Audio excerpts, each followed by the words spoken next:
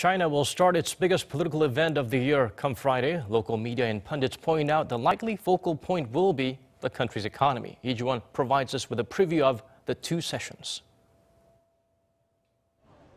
Eyes around the world will be on Beijing this Friday as the Chinese government begins its annual Lianghui, or two sessions, which will see important decisions on the economic, political, and social fronts.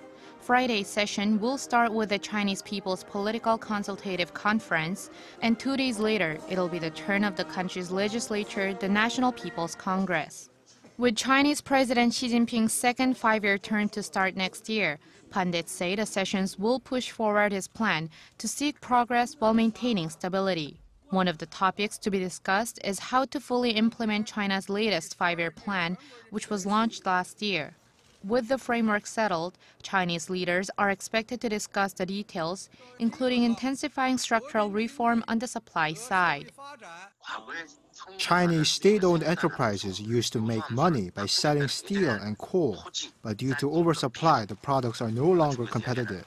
And so intense restructuring measures are on the way, one of which is reforming state-owned enterprises and shutting down some 10,000 zombie companies.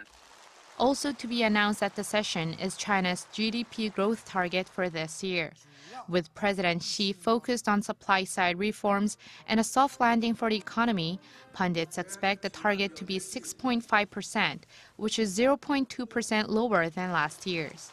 But aside from the economy, also to be discussed are the fight against corruption, overall structural reform, air pollution, and people's livelihoods. Polls show those are the main issues the Chinese people want lawmakers to discuss. Lee Ji-won, Arirang News.